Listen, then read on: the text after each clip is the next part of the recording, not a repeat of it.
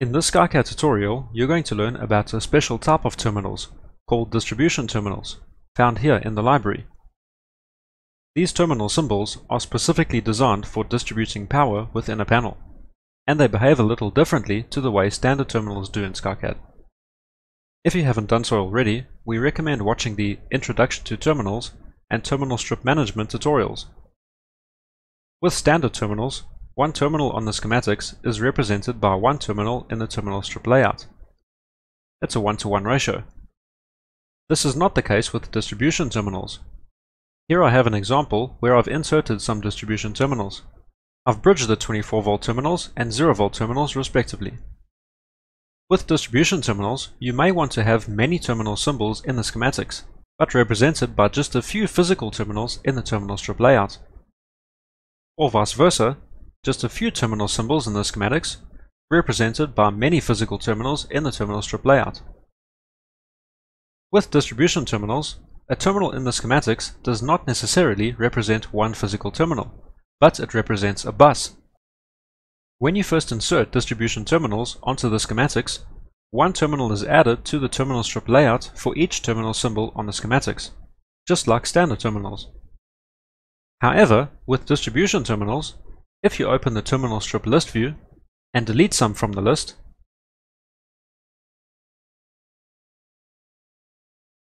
they are not deleted from the schematics, but are deleted from the terminal strip layout. So now that you have an idea of what distribution terminals are, let's do an example together.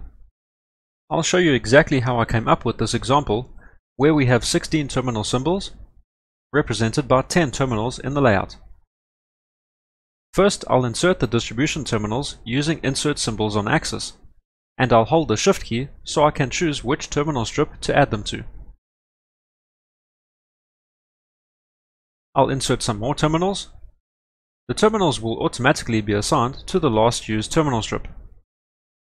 Let's open the terminal list view, select the terminal strip itself, go to the Terminal Strip Tools tab, and bridge junctions with same Y number.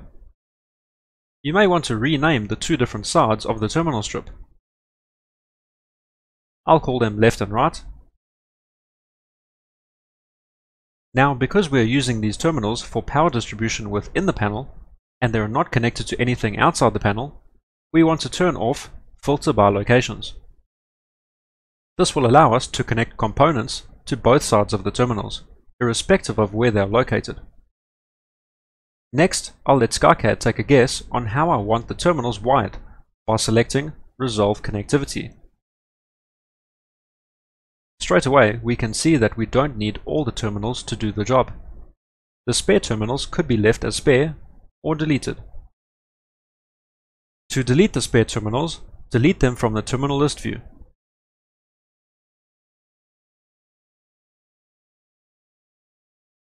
In conclusion to this tutorial, we invite you to view the other tutorials dealing with terminals: Introduction to Terminals, Stack Terminals, Terminal Strip Management, which covers bridging, connectivity, and various organizing tools, and Terminal Strip Layouts on the schematics and backplate layouts.